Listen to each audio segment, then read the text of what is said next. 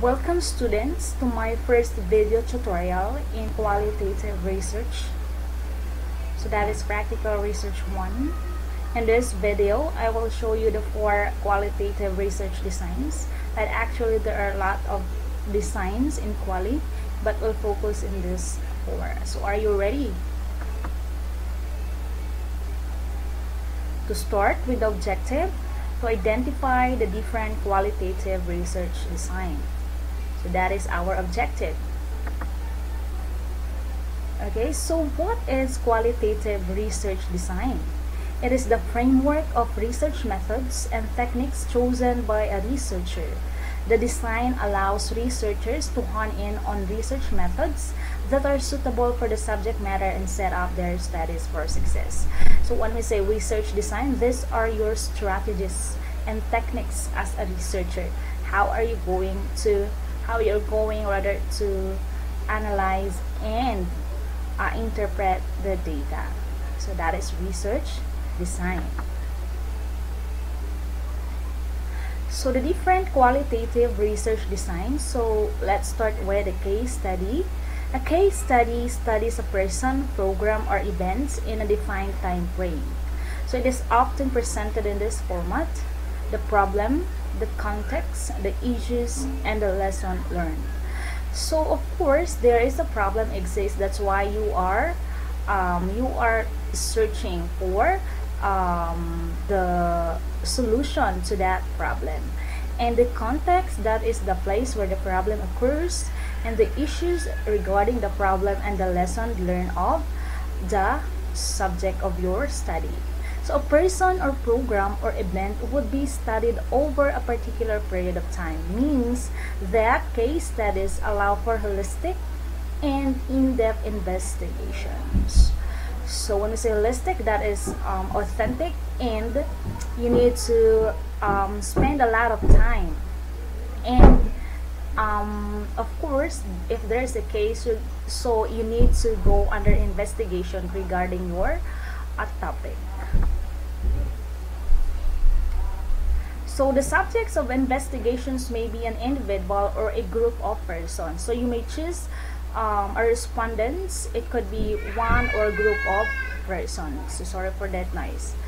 And how are you going to collect the data? The data may be collected using a variety of means, including direct or participant observation. So when we say participant observation, that is, as a researcher, you're going to mingle or go with your a person that you are being studied. So it could also be in a form of interviews, analysis of records. So interview, so you have to produce or make questions and ask to your respondents or to the person. So analysis of records, documents, physical artifacts, or audiovisual materials. So for example, drug rehabilitated teenagers. So if you want the case of teenagers who are rehabilitated because of drugs, so you need to collect data through observation or interviews or participant observation or analysis of records, documents, physical artifacts, or audiovisual materials. Also, same with the transgenders, gay cohabitation success stories, specifically their failures and their success. Okay, so that is case study. Next, ethnography. Literally, ethnography means to write about a group of people. So just remember that ethnography it talks about you're going to study the group of people and you're going to look for their culture. So you have to study their culture. So how are you going to collect the data? Participant observation is the main component of any ethnographic study, as it allows the researcher to observe individual and group behavior in their natural context, living with them for an extended of time. So you need to of course spend a lot of time in this design, because you're going to go with them and study their behavior and living, how they eat, uh, how they plant, how they speak, how they sleep, so everything regarding their culture or their living. So that is ethnography, a group of people. Say for example, you're going to study the group of people of Ipugaos or the Itas or the Mangyans. Okay, so another example, we can join a group of teachers with thousands of members on Facebook and analyze their online interactions, map their concerns, and describe the overall culture they have created within that virtual space. Of course, this can also be done in other social media platforms like Instagram, YouTube, and Twitter. So if you want to study a group of teachers in a Facebook, so you have to join with them to know and to discover, analyze their interactions, their concerns, and their culture in that specific Facebook group.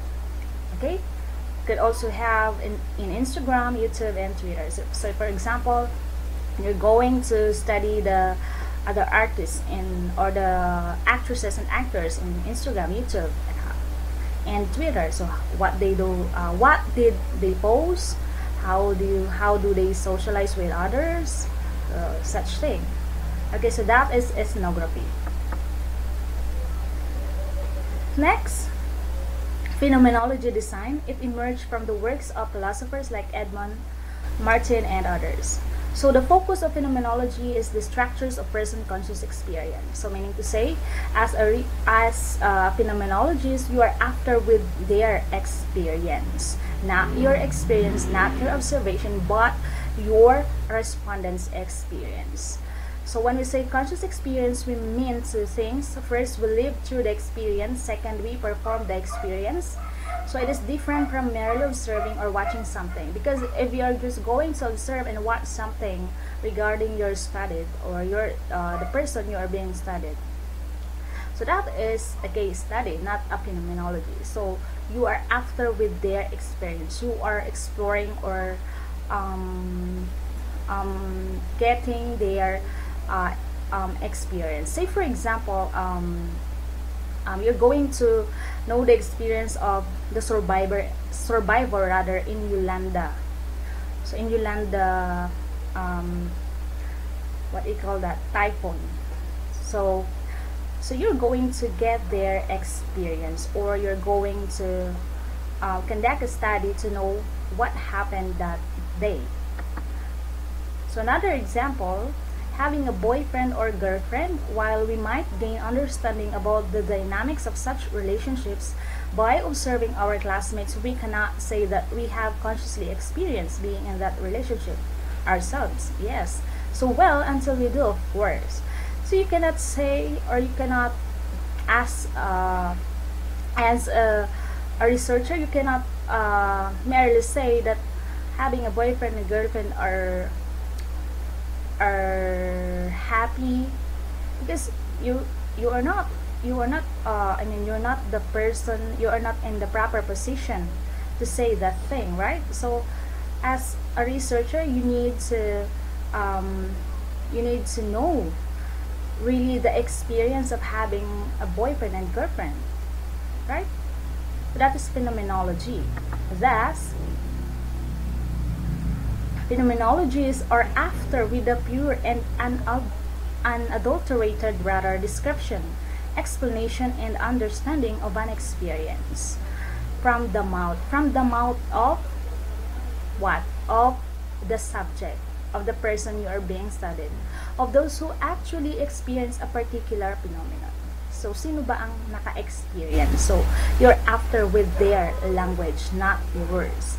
Thus, we come to realize the importance of the language used by the experiencing subject, person, or agent to represent his or her experience. Last one is the grounded theory. So when we say grounded theory, it attempts to extract a general abstract theory of process or interaction grounded in the views of research participants. So in grounded theory, if you choose this design, there's no existing theory in the books or in other sources. So you have to construct your own theory or hypothesis based on the analysis and interpretation of the data, based on the collection of the data. So that is grounded theory. So this process uses multiple stages of data collection and the refinement and interrelationship of categories of information. So the researcher chooses different groups of respondents. So you could have, say for instance, 4 to 5 different respondents, and constantly compares categories. You have to compare the responses once you collected the data, emerging from them in order to map similarities and differences of information, so that as a researcher you will know each differences, each responses, and its differences and similarities. So that is grounded theory. So grounded means from the bottom. So from the bottom, so you have you based on the collected data, you will form a theory or a hypothesis. Okay, so let's have the example. An in-depth study on the movement of a particular fish market, like the one in Balikbakan, can be done using the grounded theory design. In this way, the researchers would be able to know the processes in a particular fish market, where the fish comes from. So that is the process, where the fish comes from, where it is sold, and how, where it is transported to, and how, etc.